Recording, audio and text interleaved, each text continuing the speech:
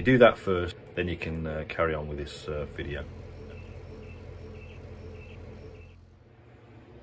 Hi guys, thanks for dropping in. Welcome to the channel. I'm Rick, and well, I thought I'd fit a couple more clips probably in before Christmas. And this one, I've had my pannier racks and top box mount back from the powder coaters.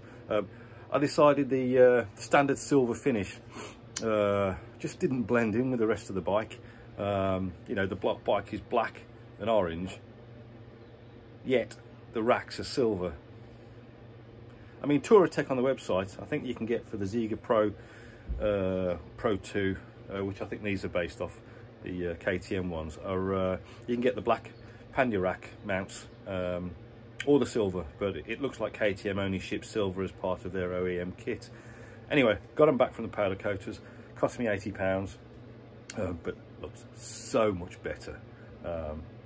I don't know how they're going to wear. On the wearing points, I'll put some black electrical tape anyway to try and help stop the rubbing off of the top box fixtures.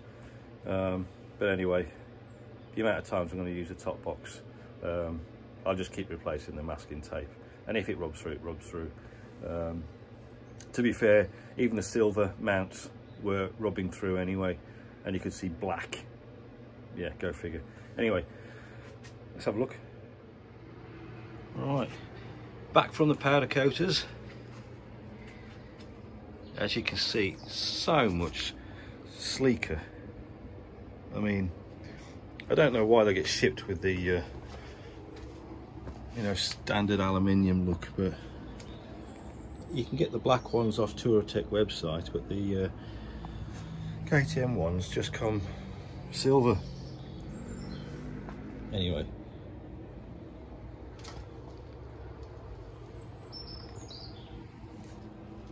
and I've got my Moto rack underneath there.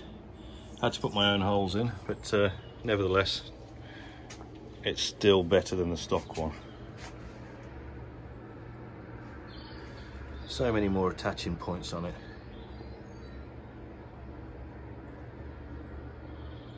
So much better looking. Now it's black.